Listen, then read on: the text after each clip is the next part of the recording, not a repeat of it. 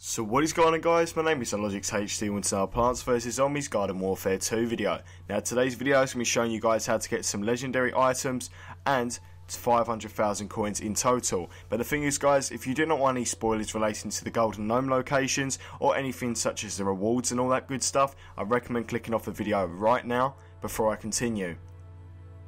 Okay then, guys, so I've given you the time to sort of pretty much click off if you don't want any spoilers. So for this to work out, for you guys to get 500,000 coins and a really cool legendary item, you need to go down to the Chamber of Gnomes after you've collected all 54 gnomes. I previously did a video showcasing what happens when you collect all of the gnomes and some rewards that get you 100,000 coins. But you actually need to go back into the room that opens up after collecting all the gnomes and you'll find a button that's pretty similar to the buttons you've used to find a few of the gnomes in online multiplayer games. This door will then open up from there, and from here is pretty interesting. You can pick up another snow globe which is actually in the room, and this is probably going to be the last snow globe a lot of people are going to need, and you will then get another 100,000 coins, by the way, which is pretty cool. But what you need to do is, guys, you need to go up to this little sort of wheel, and it's a puzzle in a way. Now the puzzle you need to go for is an interesting one. It took me a while to figure it out, but eventually I did get it done, and as you can see now, I'm going to show you what you need to do to actually unlock the puzzle door.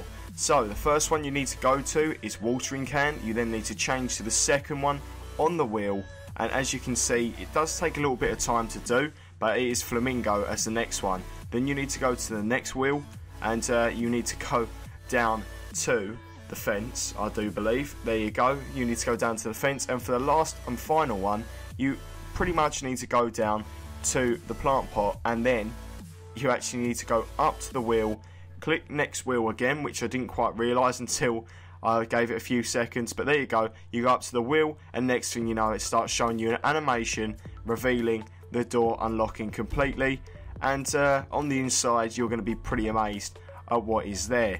It was pretty cool to see this. I was not expecting this, and it's certainly a very rewarding thing.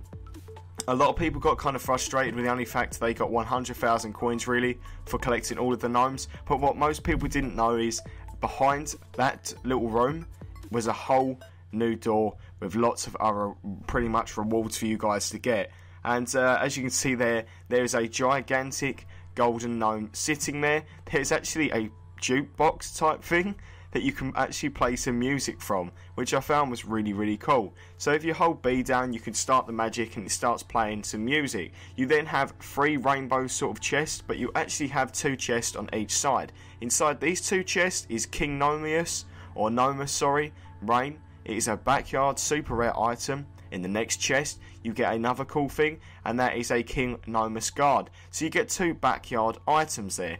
But the next thing is going to be the coolest, and that is going to be your first legendary item. It is Gnomish Perspective, which is a super cool legendary hat. Now the next 2 chests are going to be what you're expecting. It's going to be 250,000 coins in each chest, 500,000 coins in total, and you got obviously 100,000 coins from unlocking the first room. So in total, from this video, guys, you will be getting 500,000 coins, which I think is just amazing. I hope you guys have enjoyed the video. If you have done, leave a like, comment your thoughts down below, and any other secrets and stuff like that you guys find and want to share with everyone. Obviously, don't drop too many spoilers, just in case. And as always, guys, I'll see you in the next video.